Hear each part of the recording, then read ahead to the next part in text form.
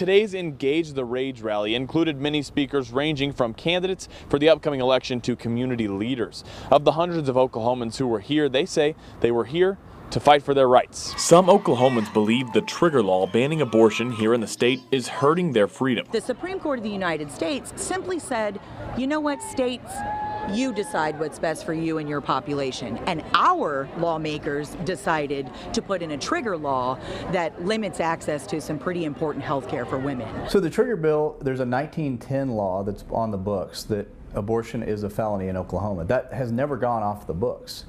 But with Roe v. Wade, it became invalid. We could not enforce it. And community leaders say this isn't just a protest for women. It's important for everybody to show up for this. I think a lot of times we get siloed into this is a women's issue or people with uterus. It's their issue to fight, but it's connected with everything. At one point during the day, a member of the ACLU of Oklahoma took time to apologize to those who were not old enough to vote in the recent past. We apologize and we're sorry because we promised you a world that was going to be better than what we had. I really wish I could have voted. And one younger protester who was there for the apology says this. It was heartfelt to me. The people of Oklahoma have decided through their elected leaders, and the governor signed legislation making abortion illegal in the state of Oklahoma from the moment of conception. I'm here to fight for those people who couldn't fight. Protesters called this event Engage the Rage and said they hoped to use it as a way to encourage others